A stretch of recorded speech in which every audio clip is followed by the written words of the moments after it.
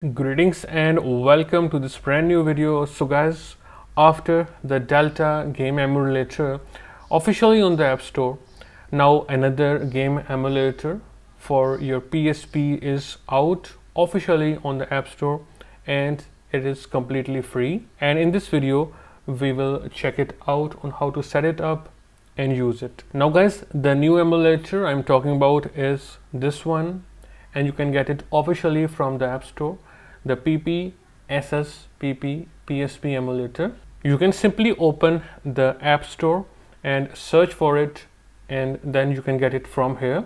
Also, if you are unable to find it, you can simply open Safari and head to Google and type here PPSSPP Emulator App Store, and then simply scroll down and you will find it here. Simply hit it and it will lead you to the official version of this emulator. Alright, so the minimum iOS version required is iOS 12.0. Let's get it. Alright, as you can see, it is installed and it looks like this. Now I will show you how you can add your files for your games which you have legally owned. Guys, the files for this emulator, this PSP emulator, come in the zip format mostly. So as you can see, I have this legally owned file right here. Now first of all, let's discuss the easiest method. So once you got the file, then hit load, and then from here simply select the zip file, and then from there you can install it. Simply hit install.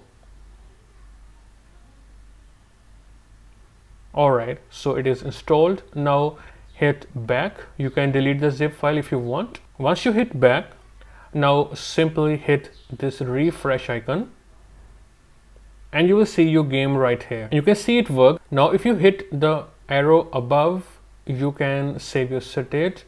You can see the settings from here. There are various settings to configure different controls and options. Also, if you are unable to install, I have a second method which is easy.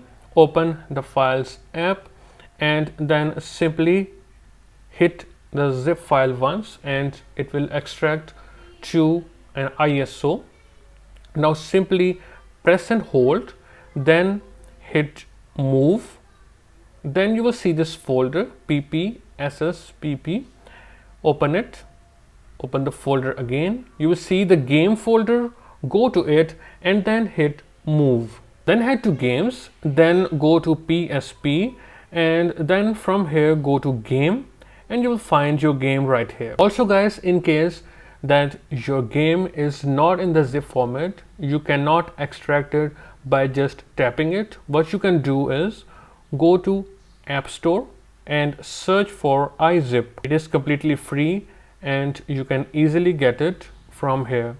Now once installed, you are good to go. You will see this iZip on your home screen. Now open Files and then press and hold the legally owned game file, and then hit share to iZip, then hit OK. Please wait here, and you can see it here that the file has been extracted. Now put a check mark here, then hit share, then simply share it to save to files. Select it and then go back, and from here you can simply move it to downloads, or you can move it to the PPSSPP folder directly. Open it, then go to game and save it right here. Go to games, go to PSP, then hit the game folder and you will find your game right here. Lastly, if you want to change your emulator's settings, you will find settings here.